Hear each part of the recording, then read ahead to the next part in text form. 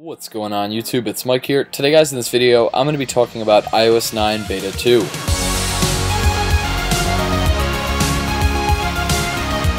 So today, June 23rd, 2015, Apple went ahead and released iOS 9 Beta 2. Now we were expecting this yesterday, June 22nd, in accordance with previous betas that would be released last year and in years before.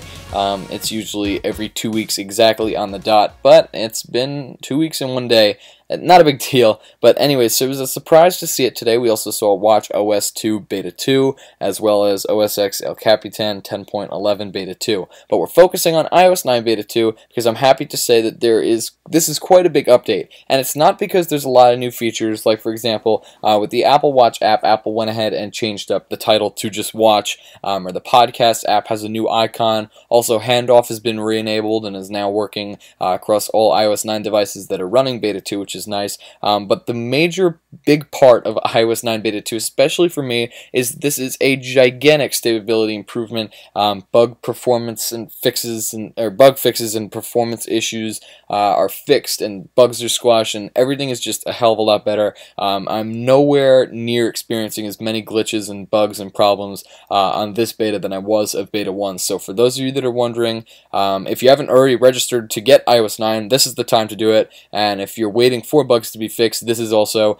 the update that will fix it. Just to show you there, the different beta build next to 9.0 I am running. In order to update, you'll navigate to Settings, General, and About, and right here you should see that you're due for an update for iOS 9 Beta 2. Now this, of course, is only if you have installed iOS 9 Beta 1. If you haven't done that yet and you're still on iOS 8 or some other previous version and are looking to get iOS 9, I'm going to leave a link down in the description, actually 2 links. One is going to be a tutorial which is going to tell you exactly how to upgrade to the iOS 9 beta, and another one is going to tell you exactly how to register your device to do so, and that is with UDIDregistrations.com, of course. They're the site that I always recommend to register your iDevice to run Apple's latest and greatest betas. So check out their link down in the description. Also, like I said, be sure to follow my tutorial because that'll give you a step-by-step process of how you too can be running iOS 9 on your device. But it's that simple, and once you have it running, you're pretty much set. Like I said, so far there really isn't that much new in this build except for the fact that there's a lot of improvements all around the block, which I was really happy to see. Now, one thing that I was kind of disappointed about is the Music app, and as you can see, it doesn't have the new icon that we were supposed to see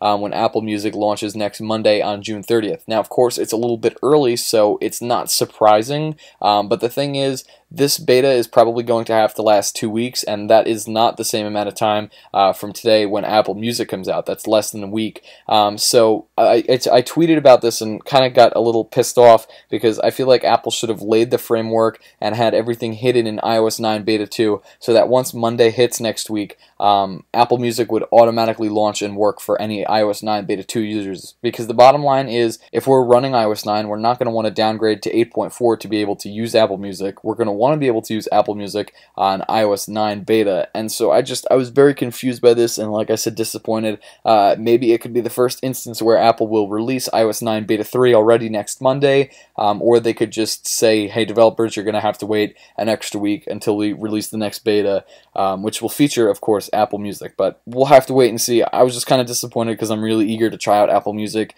and it looks like for the first week I'm probably just going to have to use it on my Mac and iPad, which will be the only ones updatable, I guess. But anyways, guys, that's it for this video. That is iOS 9 Beta 2. I'm going to leave all links down in the description so you could see the tutorial in order to get iOS 9, and of course who you're going to want to register with, UDIDregistrations.com, of course. So check those links out. But if you guys like this video, please be sure to leave some comments below on your thoughts. Of course, rate, give this video a thumbs up, and click the subscribe button below. And I'll see you guys in the next video.